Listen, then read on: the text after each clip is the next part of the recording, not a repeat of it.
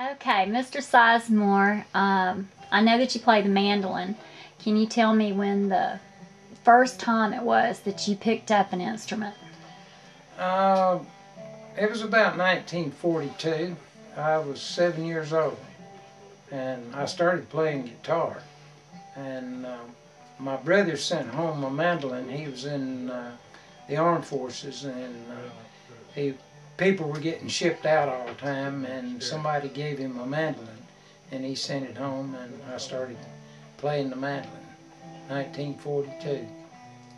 And when's the first time you did a live performance? Oh, I started right away playing at square dances, just playing chords. I couldn't play the melody. But to really, play per se, I was probably about 12, I guess, when I started playing on radio and things like that. Did you ever, the first time you ever performed in front of a live audience, how did you feel? Were you like real comfortable or were you nervous? Oh no, I was real nervous. I was a country boy and real shy and backward, and I was so nervous it almost made me sick. But I soon got over that when I got paid a little. That helped. That helped the nerves.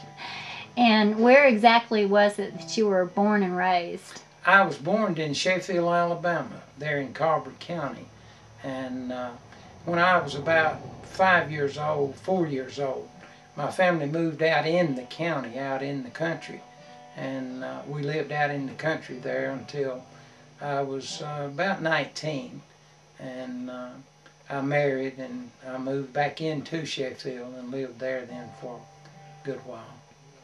Okay. And if you had to say one of your biggest idols that plays and performs, living or dead, who would that be? Well, naturally the first person I seen play a mandolin that could really play, I'd seen people play, just a couple of people that could play just a little of the old style. But the first, anyways, near bluegrass I ever seen was Bill Monroe, and I seen him in '42 on the Opry, and of course that just set me on fire. I knew then that's what I wanted to do. That's awesome.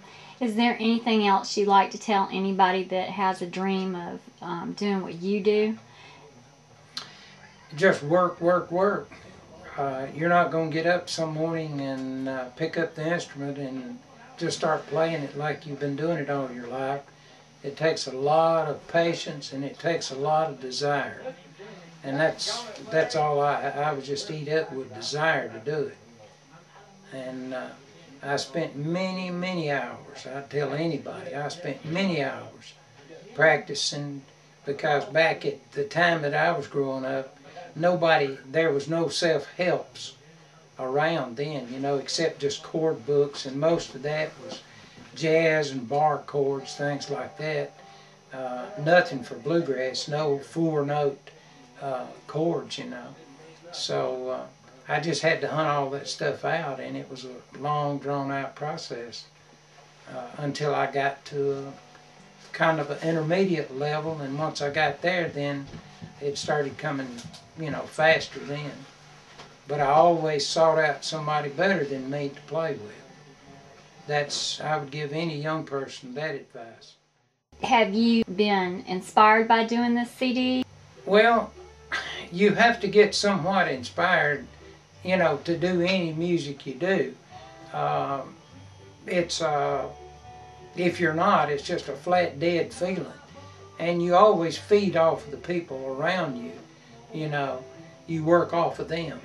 And it's always good to play with other musicians. I've played so long, I can sit down and play solos by myself. I don't have any problem with the timing or anything, but it's always good to feed off of the other musicians. So you've enjoyed it, and Oh yes, and I've enjoyed it. We've had a good camaraderie among all the guys here. well, I know you sounded good in there. I Well, was thank you. out here listening, and I was very touched by the way you play. Well, I've been recording for many years, and I just released a new CD of my own. I've got out some other stuff, but I just released a new CD in July, I believe it was, and about the middle of July.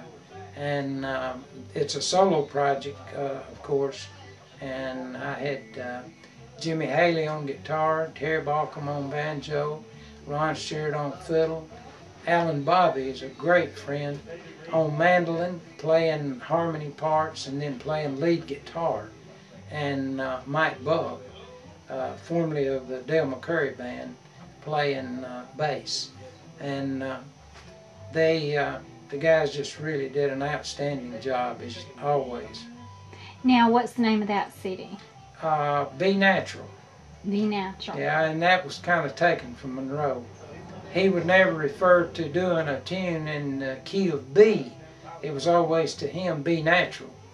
I've heard him say it so many times, and I wrote a tune in B, and I thought, well, that's just a natural B tune, and one thing led to another. I thought, well, that I'll just name the project Be Natural and the tune also. So that's the way that came about. Well, that sounds fantastic. I know that Bill Monroe was an inspiration to a lot of people. And yeah, I play a totally different style to what Bill played, but a lot of the things that he did, the basics of, the basics of the music, I took from him, Flat and Scruggs. That was my starting point. And I tell all young people, pick out J.D. Crowe, Doyle Lawson, whoever you want that plays, from the older style, myself, whoever, and learn the basics. Then do whatever you can on your own, But you got to have that home plate to go back to. Yeah. And because of you and so many other artists that feel that way, y'all are keeping the tradition alive. Yes, if you don't remember where you came from, there's no chance of ever going back. Very well said. Thank you so much, Mr. Sizemore. It's a pleasure. And I really, really enjoyed meeting you. Thank you. Thank you.